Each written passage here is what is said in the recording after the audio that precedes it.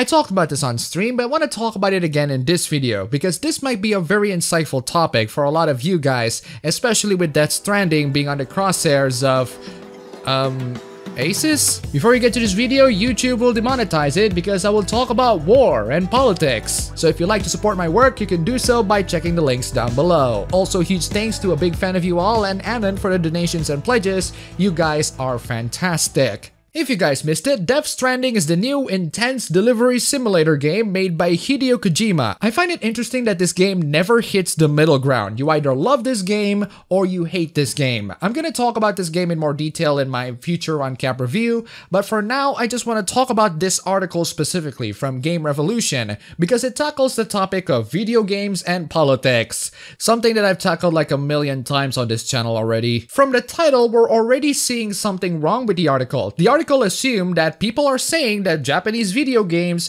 are less political than Western ones. I don't think anyone is saying that. I think what people are saying is that Western video games are more on the nose with their politics compared to Japanese video games. But that's just an overgeneralization. I think we should dive into a little bit more detail. And this is where you guys are going to learn something very interesting. Politics in video games have existed for a very long time, and this article is going to bring a lot of examples, including ones that I didn't expect to be used for a discussion of politics in video games. But the thing that differentiates each and every game that tackles politics is whether or not they talk about ideas, events, or people. I define ideas as an abstract concept, whereas I refer to events and people as actual real-life events and people. So is the game talking about abstract ideas, or is it referring to real-life events or people? In this article, the writer talks about how Kojima mentioned Trump and Brexit as one of the influences to develop Death Stranding, which I can totally see why, because one of the game's plot point is an America that is divided, an America consisting of people who refuse to connect to each other thanks to Death Stranding. The game is about you as a delivery man trying to connect each and every part of America to rebuild the society and make America great. You can finish that one yourself. Point is, Death Stranding explored the ideas of a divided America, but they're not divided thanks to the toxicity of social media and how differences of opinions can make people ridiculously hostile towards each other. Instead, they're divided by a metaphor for it, as in the Death Stranding event, which I think is a representation of the irony of social media. Something that's supposed to connect us only ended up separating us even further. In a world like this, it makes sense why the delivery guys are the most sacred jobs to have, because they're the ones who are willing to connect one part of the world to another, and they're the ones who are willing to take the risk of going through the hostile environment. If only there was someone like that in real life. It's really weird that I got all of these ideas and interpretations storming through my head, even though I'm not much of a fan of Kojima. I love Metal Gear Solid 3, it's one of my favorite games on the PS2, but I still think Kojima is a mixed bag. There are many parts of his writing that I just don't like. I can, however, definitively say that Kojima is excellent at exploring ideas. Kojima is not the type of person who likes to use his video games to talk about specific events or people. Sometimes he does, but for the most part, he always talks about the concept instead of the actual real world happening, and he tries to integrate those concepts and ideas within his fictional universe. Death Stranding is a game that talks more about the idea of a divided America. If the game is talking about events or people, it would have referenced all of the things that happen in current year America, but no, it's more interested in talking about ideas. Now let's get back to the article, because the writer highlighted examples of Japanese games, such as Kojima's own Metal Gear franchise. The writer talks about how Metal Gear Solid 2, for example, revolves around the intersection of overbearing governments and being able to control the media. The series has tackled nearly every issue related to war, ranging from soldiers not having a place in society after returning from deployment to the cycle that weapon manufacturers feed into. Correct. But then you misstepped in the summary. To act as if Kojima is not one of the most political game creators is incredibly naive and just plain incorrect. The difference is that for the most part, Kojima is talking about ideas. Kojima is not using those games to make a political statement against specific people or specific events. Kojima is using those games to tackle those ideas and incorporating them to a fictional universe. Not only that, but Kojima leaves a lot to the interpretation. He's allowing his audiences to actually interpret what it means and what these specific events are meant to be a parallel of. Anyway, the writer bizarrely picked Persona 5 as the next target for a game that has political elements. Not really. I don't think Persona tackles anything that's as political as Metal Gear, except if you count Shido, which is just an evil politician. But the writer goes even further by saying that Shido is a direct comparison to Shinzo Abe, and that the game takes shot at the ultra-nationalist ideals that the Nippon Kaigi have pushed for in Japan. Okay, first off, citation needed, and second, Shido isn't really supposed to represent Shinzo Abe or any other politician for that matter. He can be used as a comparison, as a parallel to Shinzo Abe, the same way Kamoshida can be used as a comparison to the Me Too suspects, but they're really not. Shido and Kamoshida and many of Persona 5's villains are supposed to represent ideas. The game is about society suppression through the people who are abusing their power and influence, and those two figures represented the ways in how society can be oppressed by people who are abusing their power and influence. Those two characters represent the idea of a corrupt politician and the idea of a sexually abusive teacher, respectively. They're not referring to specific people or events. They can be inferred to referring to specific people or events, but on the game's surface level, they're really not. And that's the key difference between stories that talk about ideas and stories that talk about events or people. There's a scene in Life is Strange 2 where a character named Hank is capturing the two main protagonists, who are Hispanic. He captured them because he suspected them of shoplifting, an action that, bizarrely, you have the choice to do. So when he said this iconic line, "You're the reason we need to build that wall," isn't shoplifting kind of proves his point? And you'll get to that scene even if you didn't shoplift. It is such a confusing scene. In before, people spamming, actually the character is talking about walls surrounding the gas station store that he has. Yeah, sure he does. Sure he freaking does. Anyway, Life is Strange 2 is talking about people. It's using a character as a representation of a group in real life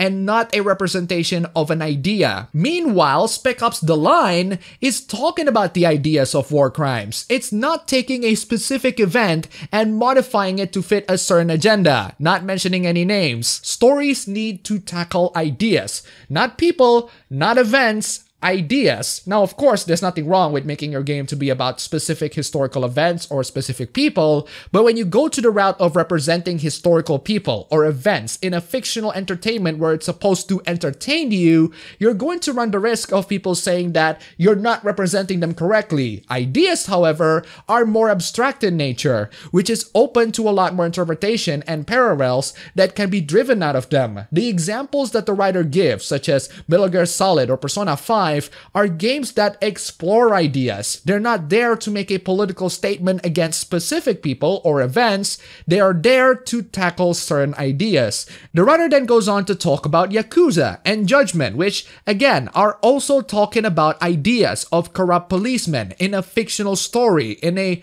not so fictional setting. This is where things get really baffling to me. The writer goes on to talk about Ubisoft games like Far Cry 5, which is very confusing because Far Cry 5 did have a scathing examination of cults and Midwestern isolation. It's just that it didn't talk about specific events or people. It uses those ideas and incorporate them into a fictional storyline. The same can be said to Division 2 and Watch Dogs Legion. These two explore the ideas of a decaying civilization thanks to either civil war or a post-Brexit London, without the needs of taking jabs to Boris Johnson's hair or something. And this is where we get to the most important statement that a lot of people woefully misunderstood. When game developers like Ubisoft say their games are apolitical, what they mean is that these games aren't making any political statements towards specific events or people. They say it so that they don't alienate their player base. They do that by making garbage games and putting microtransactions in it. It's bizarre that you criticize Ubisoft games for not making a stance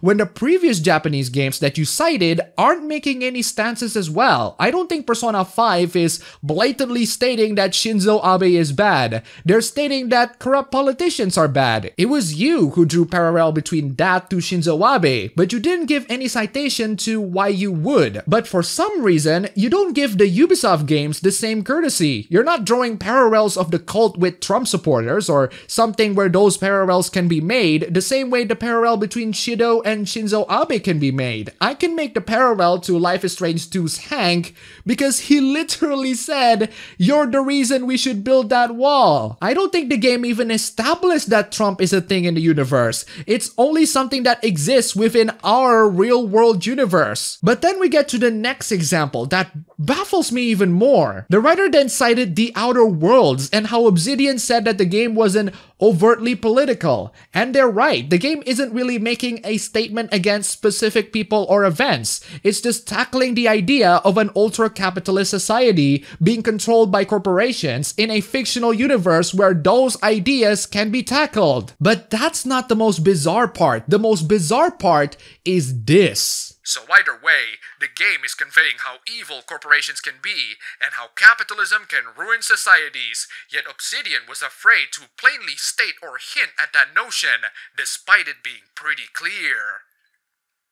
Writer, if a game is very clear on conveying its message, they don't have to plainly state or hint it. The game is very clear about the message through the universe that it is showing. They don't have to go to you, knock your head many times and say, "Hello, corporations bad." We're living in a strange time where Hideo Kojima is making games that are more subtle than what this writer is asking for. We're living in a time where people are so dumb that they're unable to grasp nuance. These things have to be plainly stated to them to their face so that they can go, "Ooh, now I get it." It's criticisms like this that ruins video games. It's criticisms like this that creates bad video games. You're encouraging game developers to be even less subtle to the point where Kojima is looking at that and say, "Okay, hold up, that's way too on the nose for me." Here's an incredibly interesting update that I just found out as I'm editing this video. Kojima's Death Stranding has stronger criticism in the US. Now, Kojima himself stated that this is the type of game that may have been difficult to understand for a certain type of critic and audiences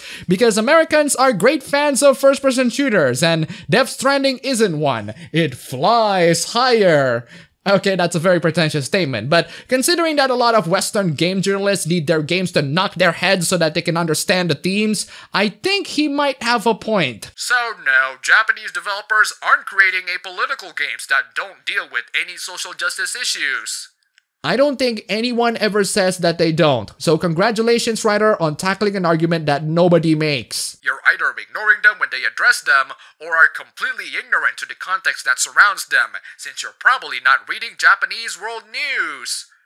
Oh wow, Persona 5 is supposed to represent the issues of current year Japan? Thank you, writer, for pointing that one out for me, because I clearly couldn't figure it out myself. Also, citation needed. Politics are an inescapable part of art, and while there are politic-free games you can use to escape, most stories will include them as it's a part of everyday life. You know, when people say that all art is political, I think they're misunderstanding the difference between politics and ideas. A picture of a blank sheet of printer paper can convey the ideas of emptiness, loneliness, and being an insignificant pawn with no signs of originality. But does it really convey any political ideas? Does it make a statement towards a specific group of people? I mean, you can make it out to be, but that would be a stretch, wouldn't it? But that's just the inherent part of politics, isn't it? Politics, at the end of the day, are about relationships between people or groups of people. When people say that all art is political, I think what they meant is that all art can be used as a way to convey political statements. And that's true, but there's a big problem when they decided to stretch out that definition. It's not that all of them can be a way to convey political statements, it's that all of them are political statements. It's even more of a problem when they interpret these art as a political statement against them,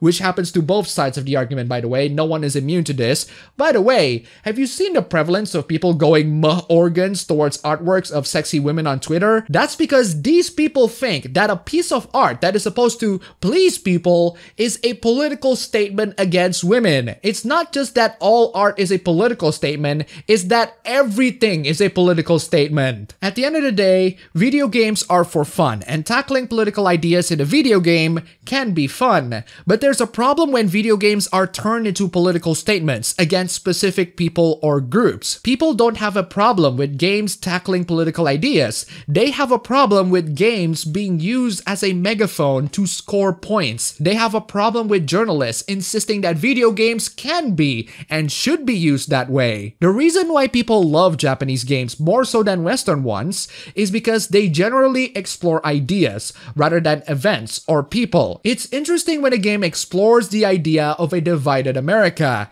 It's not interesting when a game says orange men bad, because we clearly haven't had enough of that already.